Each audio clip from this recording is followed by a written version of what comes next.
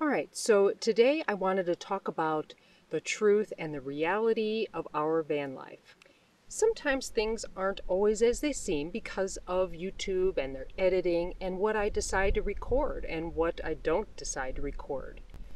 So, what I basically do is I break it down and I just record the camping part, the finding the camping site, and that part.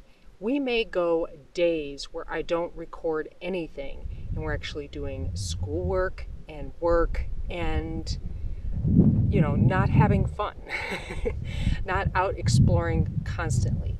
It may look like we are driving all the time, that we are spending money like crazy, and really I budget our money very tightly. I try to go through two tanks of gas a month, or fuel, because I'm diesel. I spend $100 to $150 a month on fuel. We don't tend to stay in one spot for the full 2 weeks. We need to go out and get supplies and come back, and we usually don't like to come back to the same spot. And that's how we explore. When we get groceries is when we move. When we get water, when we get rid of our trash, that's when we move. And in a house, in a regular situation in a house, I would be going out to get the groceries and coming back, same amount of fuel, coming back and unloading it. When I'm already in my home once I got the groceries, now I just need to find my next camping spot. So I don't spend any more, I'm not driving anymore. We are able to find better quality food because we kind of plan our trips and grocery stores, basically. It also may seem like Adele doesn't do schoolwork anytime, like she is always on a weekend, but she does, and I don't record during those days. She will do many hours of one subject at a time instead of doing, say, an hour and doing 6 different subjects throughout the whole day. She will do one subject and spend 3 hours on that subject and then another one. That's how she wanted to work, and I let her do that. But she has a set curriculum. She has so many hours that she has to do every year, and we are doing above and beyond that. Because of being out here, we learn way more, and she's constantly free learning also. So I don't always push the curriculum, but she does complete it and knows that she has to have those set hours on the recorded online study that she does. Just to give you an idea of some of the classes that she does her basic language arts, which is a 7th grade class. She is doing a Spanish class, which she is about 3rd year Spanish. She's been self-teaching herself Spanish with an app for years. So that's obviously a goal of hers, to be fluent Spanish. So she takes a Spanish class. She's in 7th grade math, which is like an algebra.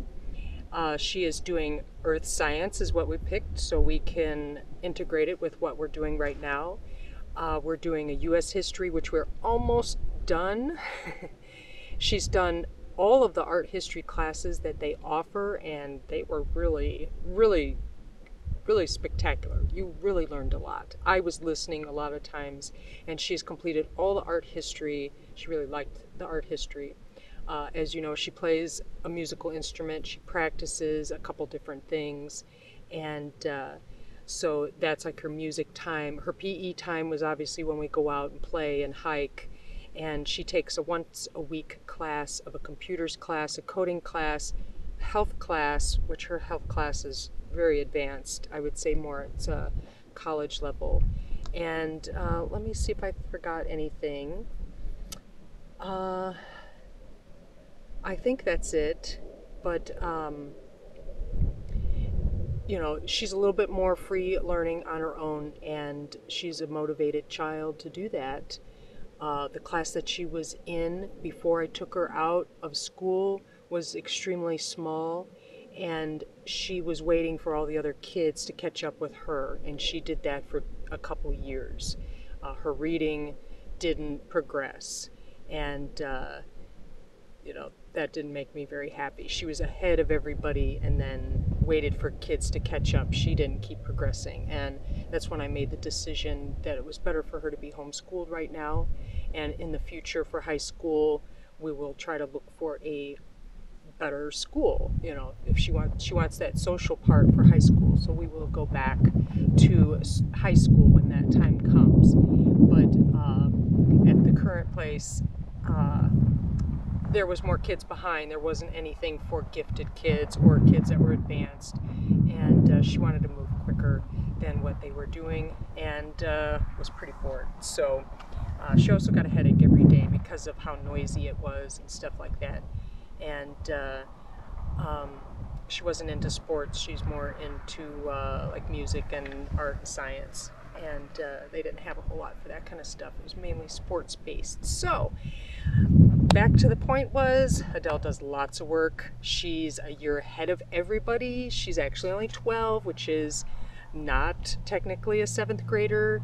And so she's already ahead of everybody in age-wise. So she's getting her work done out here. We're not just playing and spending money and driving around. We're actually doing quite a bit of work.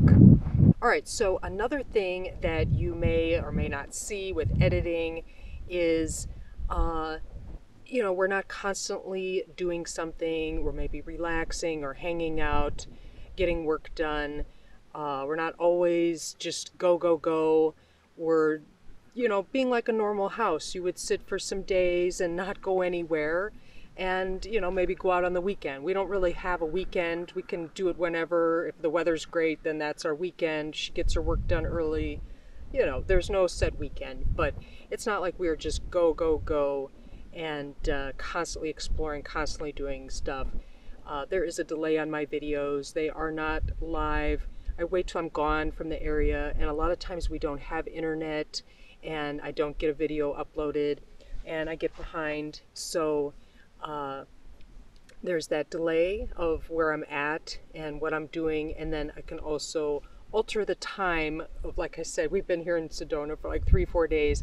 I've recorded almost nothing, and I could choose never to record anything here and never even say I was here, and you wouldn't know. I would just move to the next spot. So it's kind of however I want to portray it, and I'm trying to just do like the off-grid camping and the nomadic life. I also don't really do much personal stuff. I tried to keep it just camping, and a lot of people ask, why are you out here by yourself and so forth. But you know, I was in a relationship for 14 years, and I am on the way out of that relationship.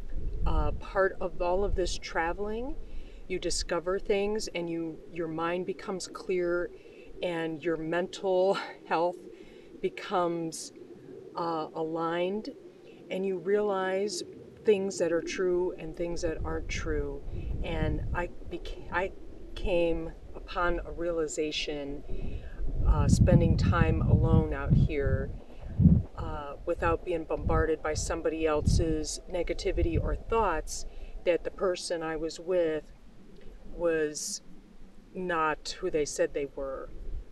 It ended up being the biggest fabricated lie and misportray of a person's personality and scam that I've ever been involved in. And it was very difficult getting out of it. And I don't, you know, you may have noticed like I wasn't as happy, and now, you know, maybe I'm more happy, and you never know why. Like I said, I try to keep the personal stuff out of there. And so I was going through a process, and I'm still going through that process of getting out of that relationship that was such a long part of my life.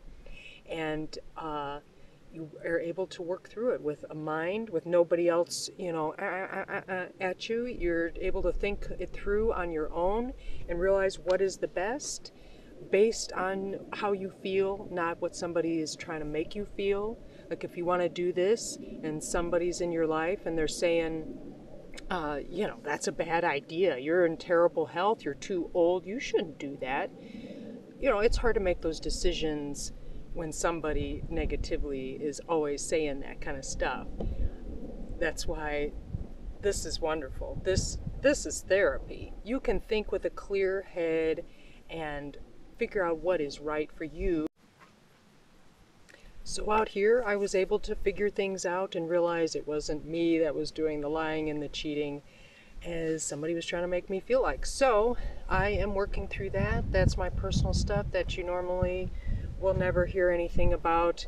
And so I wouldn't really say I ran away from personal problems, but it definitely helped to sort it out with a level, clean head and mind, and not be all influenced and so forth, because that's what was happening my entire life. And I wasn't able to make decisions correctly anymore.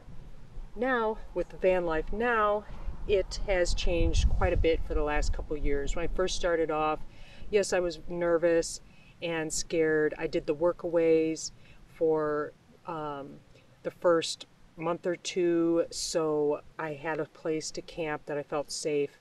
And now I don't make as many plans. I used to be very rigid, like, oh, we're going to spend 4 days here, and then we're going to go this next spot.